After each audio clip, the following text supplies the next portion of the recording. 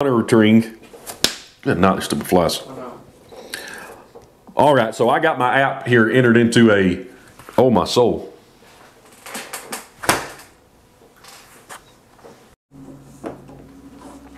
Hey guys, Scott here with Go Kart Masters Academy.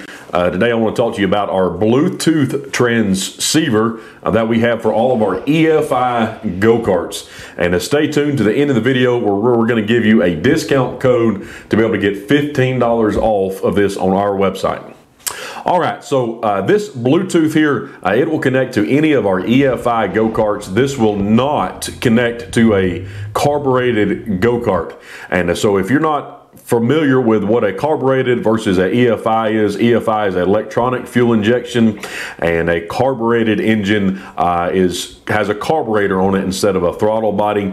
And so if you do not have a E model go-kart, whether it's a 200 or a 300, you cannot use this on your go-kart. And but we're going to show you today how to download the app to your phone, what to do if you're having problems connecting to that, and also the website to go to be able to get the app. All right, so as you can see here on our website, this is our website here, GOKARTMASTERS.com, and if you type in Bluetooth in your search bar up here, it should come up with this Bluetooth transceiver for Trailmaster go-karts. And again, this is not for carbureted engines. This is just for EFI model go-karts. If you don't know if you have one, you can give us a call and we'll walk you through that. As well, as you can see down here listed in the description, this is just for Android devices as well. And this app is not available in the App Store on your ISO or MacBook or any of your Mac products.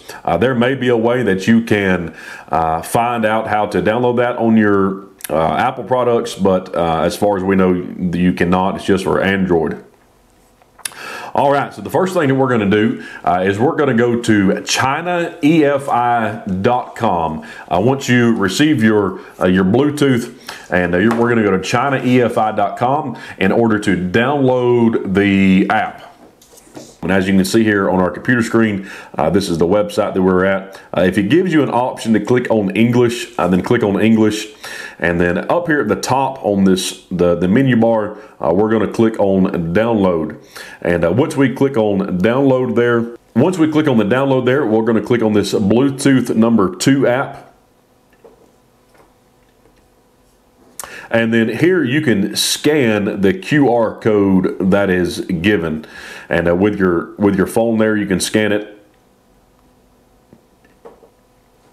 All right, once you scan the QR code there, it should, on your Android device, it should bring up your Play Store there where you can start downloading that, or automatically start downloading the app there. And we're going to show you what that app looks like and how to walk through it as well.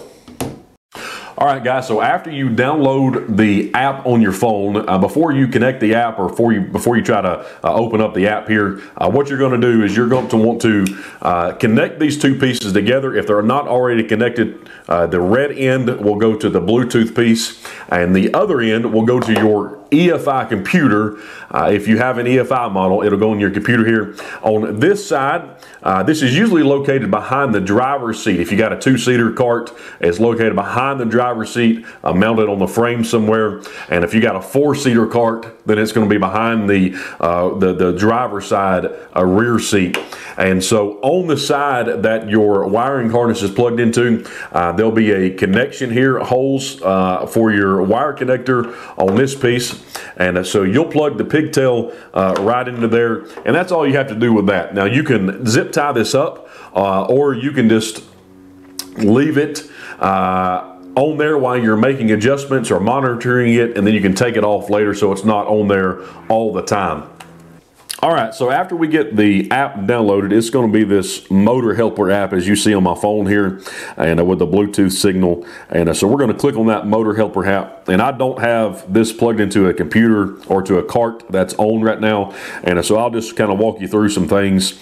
And so the first thing what you want to do is you're going to want to, after it's plugged into the computer on the cart, turn the key switch on the cart to the on position. You don't have to crank it for all this to connect, but you do have to have the key switch on the cart. All right, once you get it the app pulled up on your phone, you do want to click on the Bluetooth icon that is listed there. And once you click on that, you'll see that it says being scanning there. That means it's starting to scan and looking for the Bluetooth device that you plugged in. We had a lot of problems trying to get this app to receive our Bluetooth or to find our Bluetooth. So if it does not automatically pull up, it should automatically pull up here. If it does not do that, what we need to do is we need to go back into the settings of our phone, go back out to our settings, and then we'll go to the apps there, and then we'll click on the motor helper app there. And so what we're going to have to do is, if you look down here and you'll see where it says permissions, and on my phone here, this is what happened. We had no permissions that were granted, and so it was not allowing the Bluetooth connect because of this. So we'll click on permissions, and all the ones that say not allowed, we'll go into that and we'll make all of those allowed to be used for the app. So the location there, we'll click on the location, and we'll say only allow while using the app there, and we'll go back into nearby devices. We'll click on allow that one.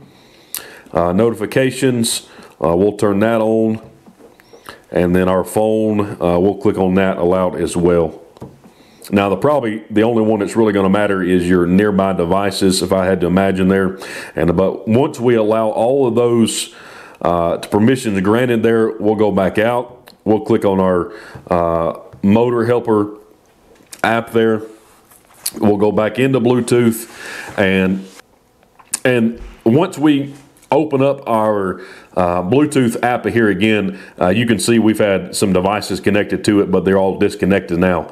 And so if you got your key switch on, you got your Bluetooth plugged into your computer on your cart, and all the permissions granted in the app, in the settings there, then it should automatically bring it up here. And so what I want to do now is just go over a couple different things that we can do with this app here and with this Bluetooth connector. Now, you're not going to be able to, it's not like a sports car or a program where you got a race car and you're able to change just everything that you can change in your, but you can change a few settings. You can go in and change some of your EFI settings. They got 3 different modes in here that we can change this to. And so as we look inside of our app here, I got my app entered into a demo mode so I can kind of show you some things that we can do. So the first thing we can do is we can click on the monitoring icon there, and we can monitor a lot of different things. We can monitor our RPMs, the throttle positioning sensor. That's one way we can diagnose that. The ignition angle, that's the timing. You're probably not going to really need all this stuff here, but you can see a bunch of this stuff: battery voltage, intake temperature, cylinder temperature.